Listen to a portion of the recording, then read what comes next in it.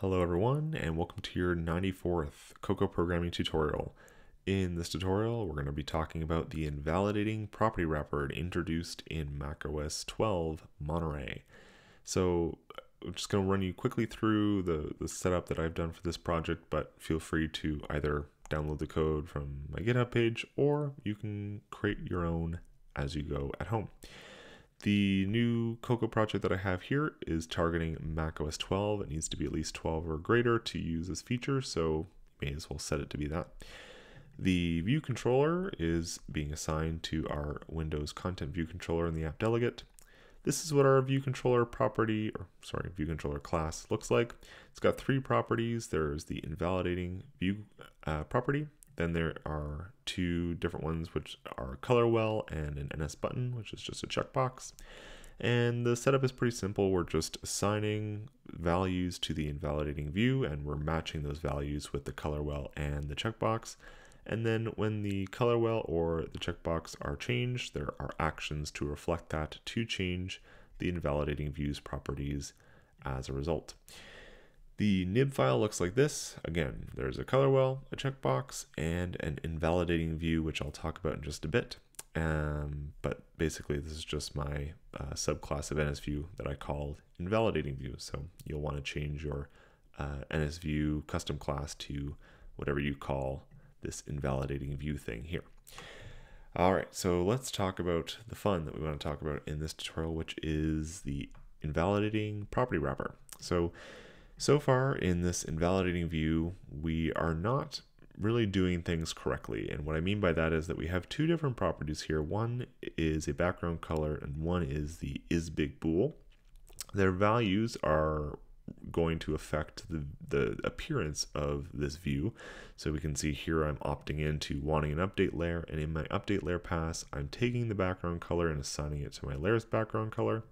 And then the intrinsic content size of this view, which is the standard size that it will appear on screen if you don't have constraints that will override that, then this is defined here. And the isBigBool value will determine whether I am a big view or a small view. So let's go ahead and just run this application as it is, and I will show you that nothing will change as I update these values, but we can see that I have this color well, right? My invalidating view is here and it doesn't get changed. And if I hit the checkbox, it doesn't get changed as well. Again, as we would expect, because these properties aren't really doing anything. So let's change that aspect here. And what we're going to do is we're going to say on didSet, we will say that we need display if we change the background color. I meant to say true here. And then if our bool value is changed, we want to invalidate our intrinsic content size. All right, let's go ahead and run this. And as we've written it, this should give me the correct behavior that I expect. So here's my color well. If I change the color, we can see that our invalidating view is reflecting that. And if I change the checkbox, we can see that the intrinsic content size of the view is reflected there as well. So perfect, it works as expected. But that's not what this tutorial is about. We want to learn about this invalidating property wrapper thing. And how does it work? Well, I can delete that code that I just wrote there, and I can just say @invalidating with the thing that I want to invalidate, which in this case is my intrinsic content size. And to demo this with the isBig checkbox, we can see that it still works. So awesome. Now let's take a little bit of a dive into this invalidating property wrapper, because it does a couple things and it's kind of an interesting little addition. So looks a little complicated. There's a lot of public initializers, but the reason for this is that you can actually initialize invalidating with many things. You can, let's say I also wanted to change, I want to set needs display, and I also need to say needs layout. I could pass all three of these things, and when isBig is changed, it will trigger all three of these things to be invalidated effectively, right? So that's a nice thing that we have, but that's really the reason for all these, lots of large public initializer things that we have over here. The kind of main components here, though, are really at the top where we have invalidating, and the two generic values we have are value and invalidation type, where value is going to be our wrapped value that is this is just a standard Swift property wrapper ism, and I know I haven't done a Swift property wrapper tutorial, probably will at some point, but you can look it up online if you want to get all the details there. But basically, this is the wrapped value, which in our case is this is big bool, or background color. That is the wrapped value for our property wrapper. But the way that this property wrapper is defined is that this value needs to conform to equatable. You might be wondering, well, why does it need to conform to equatable? There was nothing really in this implementation that required us to equate two values. Well, the invalidating property wrapper does a little bit more than just what we did here, which is that it also compares the value before and after to see if anything actually changed. And if nothing changes, it's not actually going to perform the action. So really what it's doing is something a little bit more intelligent, which would look something like this, where it would say, is the old value different than the new value, which is our background color? And if the value changed, then and only then will we trigger our needs display, right? So there is a little bit more smarts to this invalidating property wrapper, and that's how this one looks here. So let's hop back over to this just for a second. So that was the value, pretty clear, just needs to be equatable. That's the only real requirement for it. The second part is all of our invalidation types, right? So that's what this guy is. It's a invalidation type. And it is something that conforms to NSView invalidating. And this is a kind of an interesting little protocol. It just has one method, which is invalidate. And basically, AppKit defines just various things that are NSView invalidating. So there is a NSView invalidations display type, and we can see all these different types, right? There's a display one, a layout, constraints, right? And they basically just all conform to NSView invalidating, and basically they will invalidate those aspects. So there's one called display, one called layout, and basically the way these work are that they're just mapping to existing NSView calls, right? So display maps to needs display equals true, or set to be true.